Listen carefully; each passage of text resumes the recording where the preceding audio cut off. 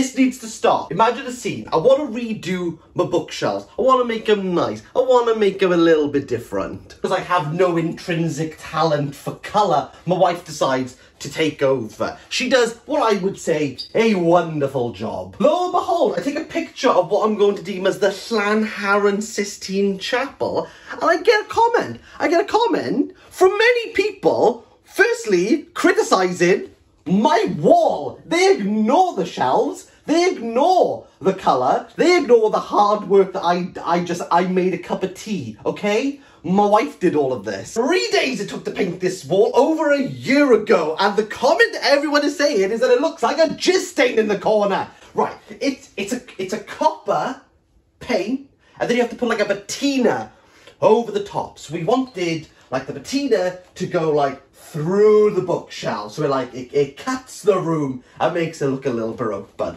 no.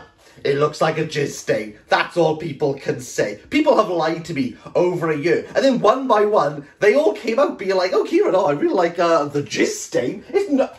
Hard work, dedication. That patina, you only have one chance. If you mess it up, you mess it up. Stop it. This needs to stop now. We're not doing it. We're not having this conversation. People always seem to make a comment, and that's what the feature wall should do. I don't want people whinging about this who live in the Magnolia Mojave White Palaces.